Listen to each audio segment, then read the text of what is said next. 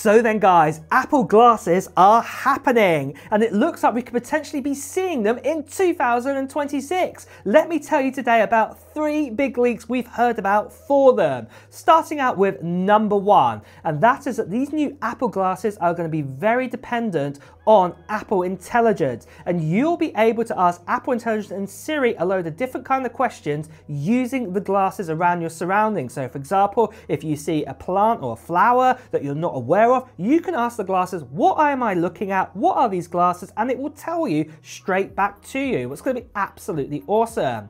The second thing we've also heard about with these glasses is that they're also going to be able to help us out and about when we're going along. So we'll have, say, a little screen on them. This can help out with, say, navigation, your notifications from messages and things like this, and also, say, jot down, say, university lecture notes or conversations that you're happening with these glasses. So this is going to be absolutely awesome. Then the third thing that we've heard about is that options like, say, translation kind of abilities are also going to be built into these glasses because they can have speakers inside of them. So you'll be able to have translation kind of conversations with other people, and you'll also be able to do phone calls that would also use translation too. And also there's going to be lots of other bits and pieces that you'll be able to do with those glasses. And in fact, if you want to find out the full 10 leaks and features we've heard about for the new Apple glasses, check out the video below.